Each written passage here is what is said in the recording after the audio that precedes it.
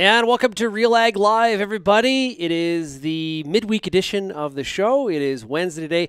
Thanks a lot for joining us. We are broadcasting today on Facebook, YouTube, and Twitter. Thanks a lot for joining us. We're going to have a bit of a corn and soybean agronomic flair. So for those of you in Eastern Canada or the prairies, there is stuff here definitely that applies to you as we are into the fields. We're warming up. We're kind of past some of that cold weather in a good part of the country, which feels really good. I think it's very, very welcomed, and the crop says thank you as well. What you can do is you can ask questions today. We are taking Q&A live on the fly here, so you can get your questions in by entering your question in the chat box, no matter where you're watching, on YouTube, Twitter, or Facebook. Let's get today's guest in here.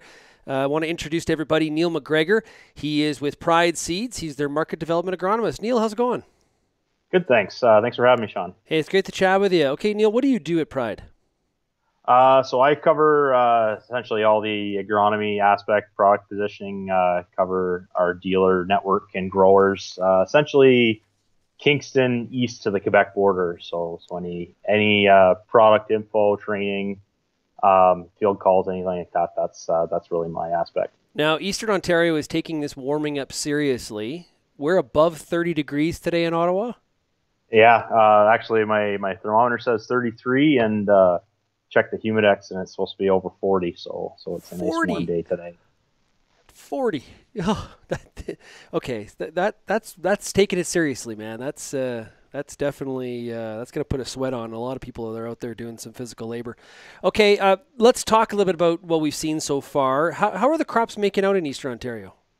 Actually, fairly well. We're in a really good position here in Eastern Ontario. Corn, I would pretty comfortable to say 99% of the corn is planted, and a lot of that's actually up out of the ground now. Mm-hmm. Soybeans, I'd probably say we're about the 75% mark, maybe even a little higher. And some of them are actually poking up. Cotyledons are starting to poke out of the ground there. So things are looking good. Spotty rains, but we could use some rain in some spots, but other spots have been lucky to get some of those rains. What are you hearing from some of your colleagues at Pride about other parts of the country, or like other parts of Ontario? I know for sure southwestern Ontario, they had a good 3-inch rain a little over a week ago, and they've been slow going, and especially some of those spots with the tough clays like Essex and Lambton and Haldimand there, they've had some challenges for sure. I think they're going now and having some better luck right now. Okay. Can we finally put some of this temperature factor to rest then, now that we've warmed up so much? I think so. I think even some of that early planted corn and even some soybeans, they struggled to get out of the ground. They took a long time. That early cooling really impacted some germination potentially. Definitely not to the most part the extent of damage, but definitely slowing things down. Yeah, okay. Hey, I got a question here from RealAg's Bern Tobin. Bern says, when considering corn replants, is it important to know whether you planted a flex or a fixed hybrid? Not particularly, unless you're planning to keep what's still there. Then you can kind of range your population, but more so if you're planning on terminating the existing crop there, that is not a huge aspect. If you're going to keep it and it's a low population, you can definitely, having a flex hybrid really impacts that, because you can push with some extra nitrogen and that fungicide timing to really flex out that ear. Are you hearing about any replanting out there? Just a little bit, not a huge amount, just very minimal scale. It seems to be early planting, more so hybrid specific. Some of those slower emergers that are typically a slow emerger in some of those tougher, heavy soils. The light soils seem to get away very well with those early planting, but some of those tougher soils, those clays hardened up a bit, and just emergence was a challenge. Okay, so with any decision, we kind of have thresholds, right? And so how do you evaluate that replanting decision? If somebody feels like they're close, how do they establish that kind of bar to know if they're under or above? And if they're above, then maybe they got to think about a replant. What does that threshold decision look like? I'd really say anything in that low low to mid 20,000. Anything below there, you need to start thinking about it, because you really need to assess the fact of the heat units you've accumulated, and what that's, you already have that. But if you replant, you lose what you've already gained, and what's your yield potential going to be with potentially a lower heat unit hybrid. And I would imagine in history, one of our parts of this decision would be the date, right? And the fact that, we get too far into the season, we're losing yield based on when we're doing that replant. Although, to be honest, probably last year taught us that we can if weather cooperates, we could get away with a little bit of a later planting date on a replant. Yeah, for sure. Still, it's really tough to know, because even in the Ottawa Valley, we did have some test weight and moisture issues that we ran into. We didn't get graced with all the heat like they did in the Southwest, but definitely some of those June plantings really were impacted by some of those low test weight and high moisture factors. Okay, I know that on some of the Pride corn you're using Stamina as a seed trim. Have you seen any impact? Really, actually a little bit. We have Stamina on our fully loaded option. So Fortenza, Maxim Quattro plus Stamina. Really, it's hard to know because we don't have checks this year to tell, and it seems to be on a year by year basis with those early plantings. It seems to show with that cold tolerance. But we actually have we test some pre-commercial hybrids every year, and they actually come from research and don't have Stamina on them. And from some of the qualities and traits and ratings that we've gotten from the research side, they should be coming out of the ground a lot quicker than they are, and they're actually a little slower than usual. So that's definitely something with the Pride team that we've chatted with the last week or so, is some of those hybrids that we'd expect to see a little quicker, but they don't have Stamina on them. Maybe that's a factor why they are a little slower out of the ground. Yeah, because the Stamina is supposed to add cold tolerance. Is that correct? Yeah, so essentially it's the product headline. It's the same active ingredient, and it's just in a seed treatment form, and that's one of the features that it's supposed to supply. A few growers were experimenting or thinking about planting a little bit deeper on their corn this year. Any results or indication how that possibly has worked out, or looking here in the early emerging days?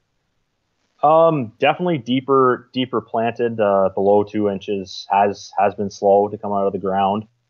But it seems that 2-inch mark is pretty well bang on. We need to be, those nodal roots need to for sure be 3/4 of an inch above the seed to make those brace roots. So anything shallower than that can cause an issue. But those deeper plantings definitely did slow things down. Actually, on some soybeans that I looked at on Monday, they were actually below the 2-inch mark for soybeans, and they were a solid 23 days coming out of the ground. Oh, wow.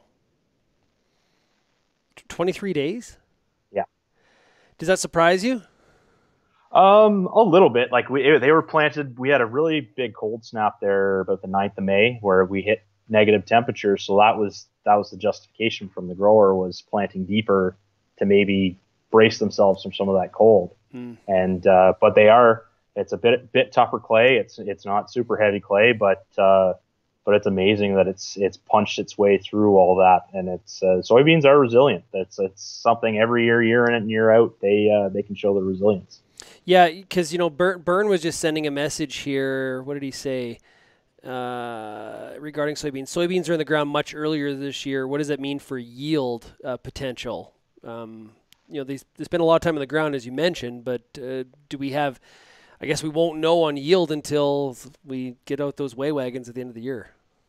Yeah, for sure. And any time we can start making trifoliates, as many trifoliates as we can before the 21st of June, that yield potential just skyrockets. And there's always been that debate. That's been this winter and years before on when we should be planting our soybeans, and some are even saying before corn. Personally, I still think it's the fitness factor always has to come in there, and it just so happens that corn and soybeans are probably planted on the exact same day, but not everybody has that luxury. Yeah. Good point. Yeah, some of us don't have the equipment or the manpower to make that exactly happen. Have you seen Yeah. any corn that's planted too shallow out there? Yeah, a little bit, and that's actually part of one of the replants that I did see. It was about an inch and a quarter, and we did get that cold snap, and I think that's definitely what affected it. Was definitely some of that cold injury. Okay, so is growers are out there trying to evaluate their crop establishment or stand? What are some of the things they need to be looking for? Um, Definitely just some evenness or uniformity is one of the big ones there. Yeah, we just want to see if we see too much of a variability within our stand. We may run into some issues later down the road, if especially at the pollination timing, and then that more so runs down the same thing when we're finishing out the crop too. If we've got a big variability there as well. Yeah, like we've all heard, someone like Randy Dowdy talk a little bit about, you want the whole entire crop to emerge on the exact same day. Yeah, Um, Easier said than done, though. yeah, yeah, for sure. Like we don't have like even across the field, we might not have the same soil type, and it is a challenge, and that goes right into planter maintenance as well. Is if we have our planter set up properly, we can really come up or help out some of those issues with the variability in the field, but sometimes that can affect our stand as well. Does that emergence, that even emergence, that having that ideal uniformity, does the majority of that come down to your planter setup before even hitting the field, or what would you say are some of those factors that you see continually? Yeah, definitely. So planting depth, even within the seed trench, that seems to be one of those issues, and even other impacts, sidewall compaction, and it might not even be the planter. It might be the operator as well. Sometimes they don't like to hear that, but waiting till those soils fit, and so temperature and moisture play into that as well. So if we're a little unfit, I've still seen this year, especially, and people even say, and I agree. The soil fitness this year is even in April was way further than it ever was last year. But still, I've still seen some of those V seed trenches still formed from that smearing and that sidewall compaction, even in a year like this. So why is that? It's just we see too much moisture. Maybe we're still planting necessarily a little earlier than we potentially should, giving it those couple extra days to dry out. It's always, you only get one shot to plant, and that's always one of those issues. Is if we try to go when we can go. I do understand from the grower side of that as well. If we've got 1,000 acres to plant, we might not be able to wait for the ideal situation for every acre, but still trying to even select hybrids as well that might be able to punch through some of that tougher condition as well. Do you think that we spend enough time like evaluating that emergence? Like, are we going back and that same location or that same field and really kind of studying what actually happened based on our practices or our conditions for the year, or you can only do so much? I still think you can evaluate that for sure, and that might even impact your decisions later in the season as well. So if we have those hatchet roots, or even issues there where our root system might not be able to grab those nutrients in the soil that we need them to, we might be able to place some late season product, either foliar or a nitrogen case, instead of broadcasting, maybe going into the wide drop, or we're putting that right at the root system there where the crop can uptake it as easily as possible. Okay. Burns got a question here about strip till. So we're seeing lots of strip till happening this year. How could it benefit corn and soys in growers' areas? What are you seeing? I've seen a lot more uptake lately. It is from a pure play nutrient placement standpoint. It's hard to beat. I'm a huge advocate of trying to put the nutrients where they're going to be utilized and minimizing loss, and that's seems to be a fantastic aspect. I think one of those challenges with strip till, especially, and I know a lot of the guys who do it, they swear by it. It's hard to convince a guy to sell your discs, sell your cultivator, and buy the toolbar and the air cart and RTK with lot of investment there. That's a challenge to convert to that mindset. Is that really what's holding everybody back? Is taking the plunge from a capital perspective?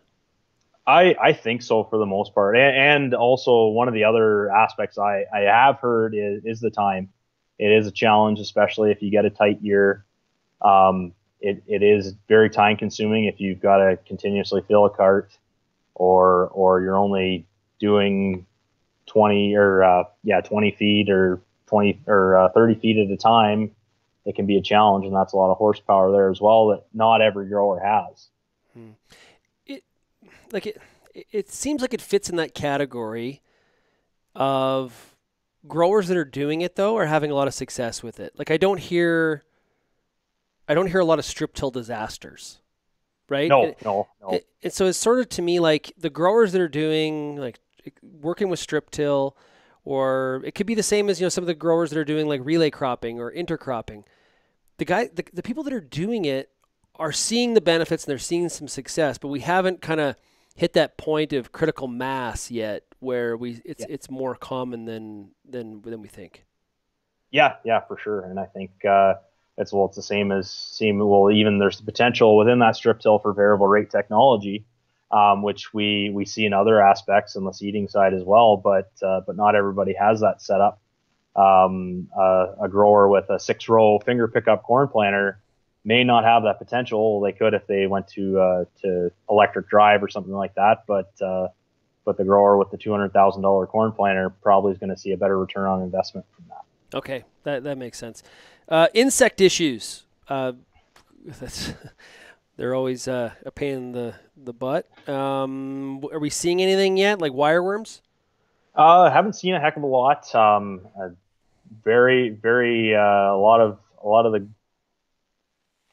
lot of the growers have gone to Group 28 insecticide. There's not a lot of that fungicide only treatment around this year, so we're not seeing damage. Even the presence, especially with the cold soil, haven't seen a lot of pressure from there, especially those below ground insects that do like those cold soils. Are there some insects that some of you and your agronomists are paying attention to, watching out for though?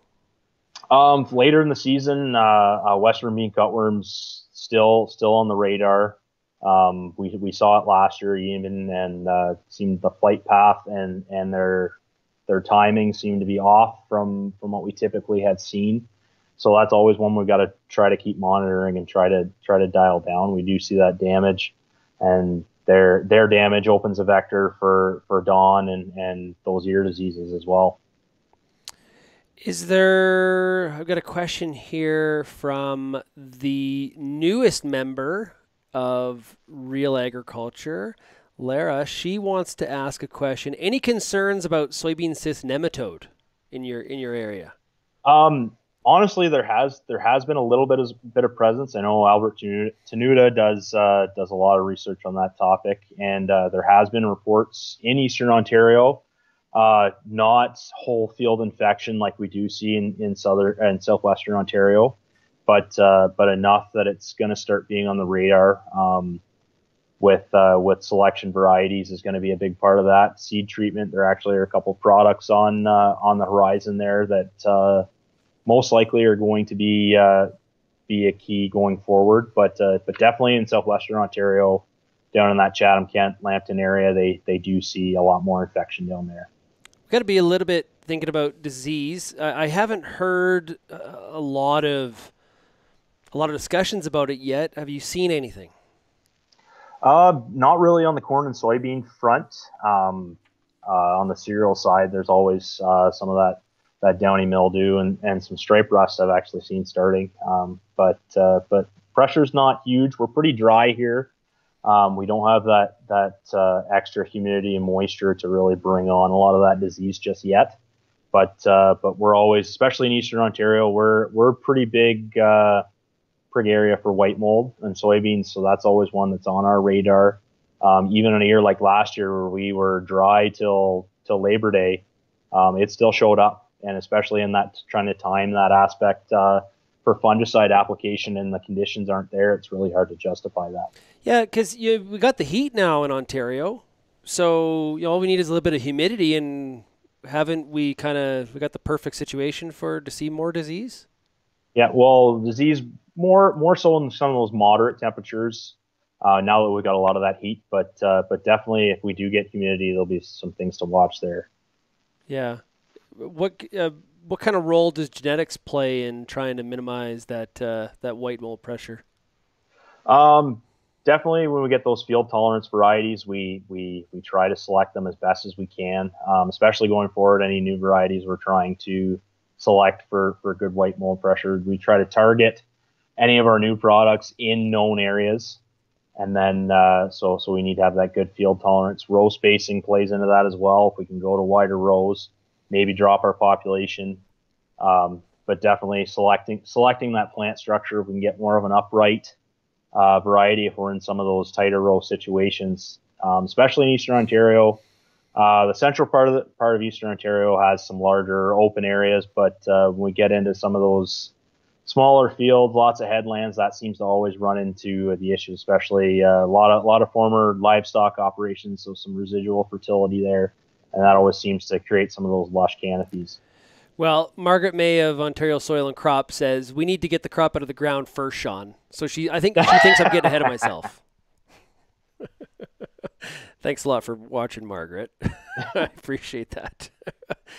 But it does speak to, we talked about this yesterday when we had Jeremy Boychin here on the show, is like it's so varied across the geography, right? We've got, like out here in the prairies, we got people that are, they're in the middle of in-crop spraying. We got people that are still trying to finish harvest from last year. Yep. It's there was some overwintered corn in Ontario.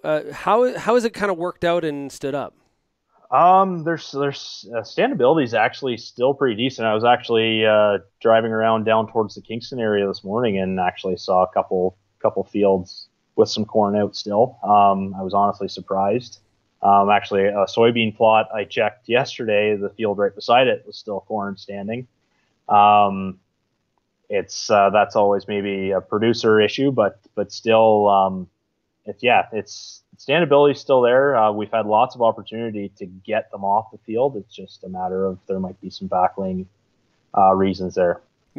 Much yield loss though? Like, have we seen cobs fall to the ground or like? There's definitely some standability still there, but definitely cobs will be falling down, and it's just you always if you leave it till May, there's always going to be significant loss. Yeah, it really plays on your psyche when you don't get all that crop in the bin in the fall. Even if you still get the yield, it really plays and weighs on you when you got to sit there all winter and look at the snow collect on the field. It really sucks.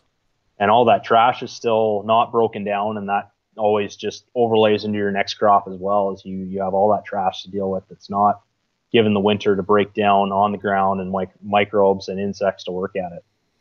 Here's something from Darren. Darren says, wireworms typically like hard, compacted soil. Get rid of the tight soil and wireworm pressure should lessen. Thoughts on that, Neil? Yeah, 100% agree. Especially when we get some of those clay soils, that typically seems to be where the wireworms like to be. And then, but depends on the tillage as well. If we go super deep in some of those clays, they might harden like a rock. So it's definitely, Okay. And like, where do you sit on the whole compaction creating yield loss? Different agronomists I've talked to here throughout the spring in Ontario, some believe that, compaction is one of your biggest challenges, and some say, maybe we kind of sort of overhype it a little bit. What do you think? I definitely think, compaction can lead to yield loss, and there's definitely different degrees of compaction. Some are almost irreversible, and some you can manage around. I always try to look at soil as an always evolving structure. So if you create an impermeable layer within that soil that nothing can really bypass, water, roots, anything, you're definitely impacting how productive your soil can be. Okay, before we came on the broadcast here, you mentioned to me like 2 weeks ago it snowed, and now we're like plus 30. Does that big temperature swing have a positive impact on the crop? Like, You know, it's sort of like when you're winter in Canada and then you go for that, Mexican vacation and you get off the plane. It's like, whoa, heat. It is nice. It is refreshing. I'm not going to lie to you. But how does it impact the plant? Well, thankfully, nothing was really out of the ground when we got that snow. It was kind of a flash snow squall. It was about the 12th of May, and it was very isolated. Like even I was talking to a grower that we actually put a plot in the next day, and I sent him a picture of the whiteout, and he said, "Nope, nothing here." So it's very, very, very variable. But thankfully, the crop was still in the ground. So I think the soil very well insulated it. Even when we got that cold spell, I was chatting with another agronomist, and he actually kind of had the same agreement that I did. I tried to monitor as best I can. I didn't have a data logger, but soil really never got below 5 degrees Celsius. So it was cold, not damaging, but definitely it just sat idle. It just kind of sat there. It needs to be about 10 degrees for biological activity. So it just kind of sat stagnant in soil with really just no advancement there. Interesting. Did that kind of surprise you, or? A little bit, just with the fact that it did get down below it was -5 over nighttime temperature, and just I was surprised. And definitely lighter soils may not have taken that as well. That was just on our home farm, so Yeah. so it was really hard to tell. But definitely surprised that there wasn't a bigger swing than there actually was. Well, we know this, that we've had some moisture. Now it's hot. That means the weeds are coming. Weed control just becomes so critical early on here in the early stages of emergence. Yeah, for sure. And every grower's got a different strategy. Actually, quite a bit of spraying happened last week in our area. A lot of pre-emerge, and actually some post-emerge was actually done earlier this week. So typically on the corn side, a lot of growers are putting somewhat of a residual down. Whether it's an atrazine plus dual, lots of different products out there. Acuron's becoming a big one in Eastern Ontario, but definitely a lot of guys are going with that residual control just to try to give them a bit of a window to get that canopy up and get established. Yeah, well, weed resistance definitely much more a part of the thought process now than it was 5 years ago. Yeah, for sure. And even in Eastern Ontario, fleabane is here. Not 100% of if it's glyphosate resistant yet, but still it's there. There's more and more different weeds all the time. Multiple modes of action is still such a great strategy. Yeah. Just giving it so many different options to help control those, so you try to minimize that risk of resistance. Where would you say we're sitting right now with the Eastern Canadian crop? We got we've got the optimal yield curve. Are we still on that? Have we knocked ourselves down a little bit because of that cold weather? What do you think? Well, especially after the year we had last year, I think this early planting that we did get, even with the cold, has been a huge blessing, and I think we're in really good shape. Like crops are advancing very well. Like even some late April corn that I saw yesterday has a full 2 leaf horizontal leaves out. So that's definitely, we're on the right track there, and we're getting lots of heat. We're supposed to be down below 20 over the weekend, but still lots of heat to keep that crop progressing. Crazy swings. Yeah, for sure. That doesn't change. It just seems like we just crazy swings. Like, it's high of +10, and all of a sudden it's like, we're in the 30s, like you just talked about. It's crazy for sure. It's I had I had a farmer tell me the other day. He said I think we just skipped spring. We went from winter straight to summer. I hate when we skip fall. That's the one that I hate. Like, because that's also harvest. That's what we've needed some good weather in the fall, but it's my favorite season. But at the same time, it's also harvest time, which we need that open fall typically here. We've had so much adversity in season in Ontario and in Western Canada that it's when we skip fall and we go from summer to winter. That's what sucks. That's the one that hurts. So, Hey, Neil, this has been a lot of fun. We've been talking to Neil McGregor of Pride Seeds. He's the market development agronomist with Pride.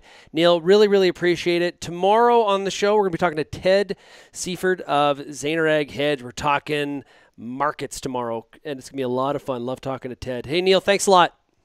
Yeah, thanks, Shaun. Thanks for having me. Just stay safe, everybody. Yeah, absolutely. Everybody, you can tune in tomorrow at 3 p.m. Eastern. Thanks a lot for joining us here today. I appreciate you getting real and getting connected with Real Ag Live.